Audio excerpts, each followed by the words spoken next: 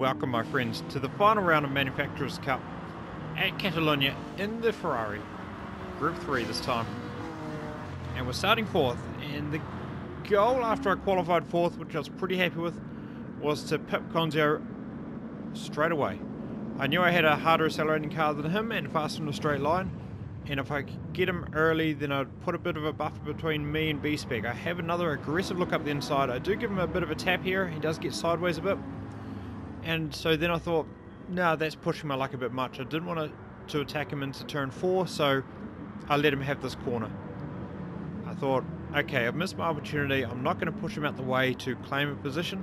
I'm just going to wait for a better opportunity later.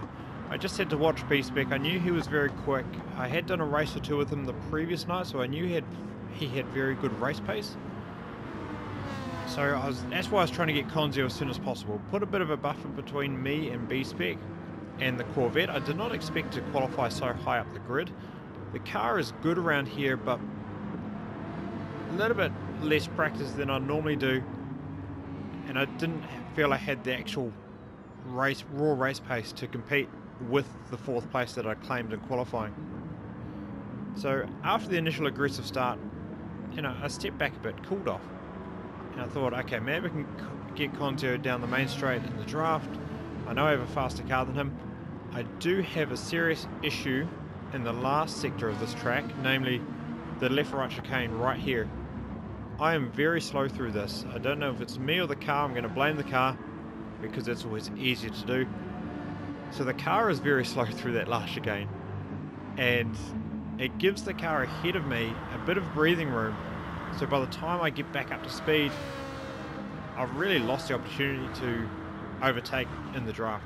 At this stage, Conzio in the Hyundai still had a little bit of the draft from second place, but he was falling back. There was a bit of a gap opening up, as you can see. So I thought, another lap or so, he's not going to have the draft. He's not going to be able to defend against me. I should be able to have third place. So lap 4, we're just running on board with B-Spec Bob. At the end of lap 3, he was catching me. I couldn't make my move on Conzio, and so he was catching me pretty fast, but he couldn't pull past me because I had a bit better straight line speed, and I was sitting in Conzio's draft as well.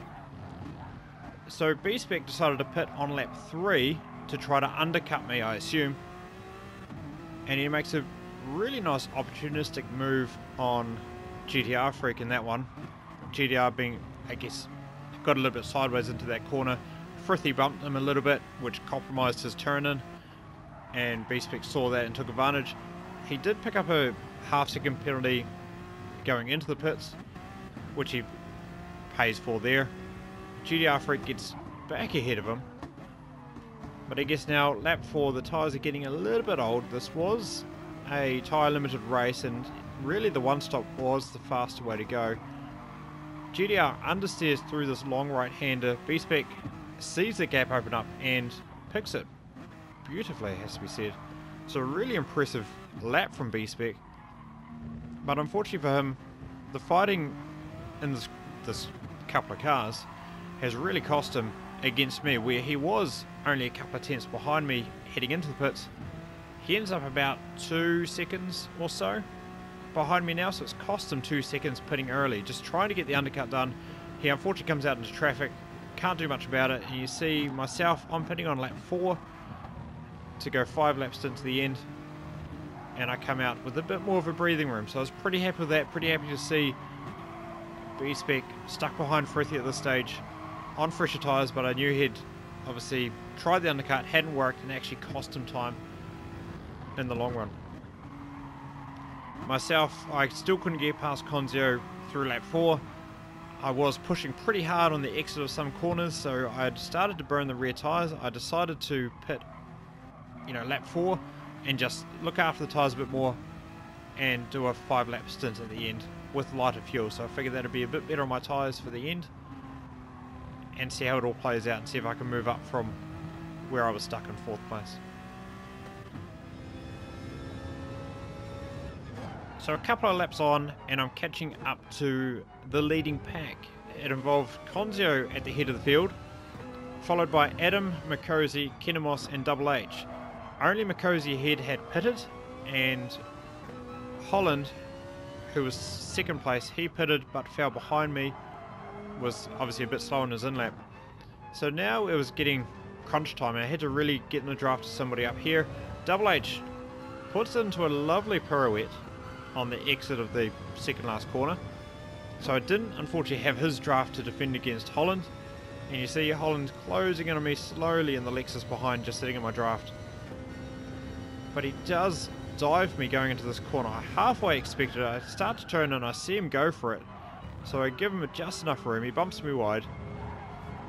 I know my car's unstable over the curb, so I had to sort of ease off through the left-hander just where he had put me with his bump. And I let him go. I knew he was a faster car. I knew he had 1 lap fresher tyres. So it wasn't really a fight I was going to put up with for long. I don't think he needed to dive me from that far back. But then again, I halfway expected it. It is Holland. I do know his driving style, and I figured if I let him go, maybe it can cause some chaos and cause some grief to the cars ahead, and I could pick up the pieces. So that was the plan at this stage. But I was still closing into the 4 cars up ahead, minus Mikosi, who's probably going to get past soon enough and be away. So this was my opportunity to pick up 3rd place away from Conzio.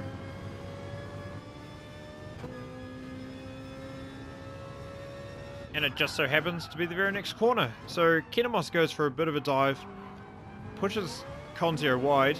Kinemos then picks up a 3-second penalty for pushing Conzio off the track. Holland, I don't even know how he got that. Maybe he's touched Conzio in the middle of that, or I'm not sure.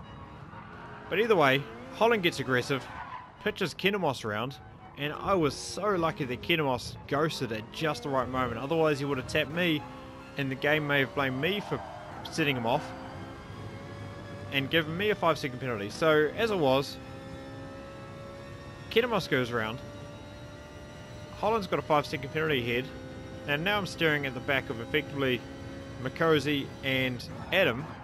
Adam, who hasn't pitted in the Ford, and Mikosi, who has, so I'm not going to chase down Mikosi anytime soon. But Adam, I've got a real chance of overtaking. So now all of a sudden I'm staring at potentially a 2nd place if I can keep the car on track and catch the Ford. So the very next corner, Holland with much newer tyres goes aggressive and dives down the inside of Adam into the hairpin, which compromises Adam's line, and being on older tyres he's starting to struggle anyway. 9 laps on softs around here, or medium tyres as it was, is pretty difficult to do. So I easily close up on the back of Adam, and Holland's about to take his penalty at the next straight. So now it's just a matter of holding a nice line through here. If I can get him here, this would be ideal, because I can get him down this straight and I could pull away in the final sector with my better tyres. I figured I'd have better brakes than him, better tyres, more grip going into this corner, so I easily outbrake him into this corner. He doesn't defend the inside.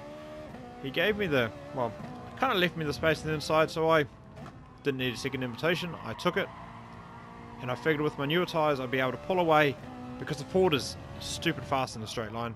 So I really needed to use these few corners to pull away, get a good run through here, which this is my worst corner on the track. I mean the car's worst corner on the track, not mine.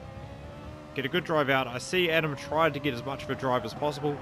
The car stepped out a little bit, so it compromised his run, and it gave me about a half second, 6/10 bit of a lead, and he almost closes it up by the end. I kind of go defensive. He's not catching me fast enough. I take back the usual racing line, hit my marks on the brakes. He's nowhere near me, and I know I've got better grip under braking, and that is job done. I just need to hold on to the car, keep it on track for one more lap, and we'll bring home a very tasty 2nd place. So that was the race. I did bring it home in 2nd overall, so I was really stoked with that result. I couldn't believe I put it in 4th on the grid. I think a few of the faster drivers didn't quite get good qualifying laps in, so I ended up starting 4th.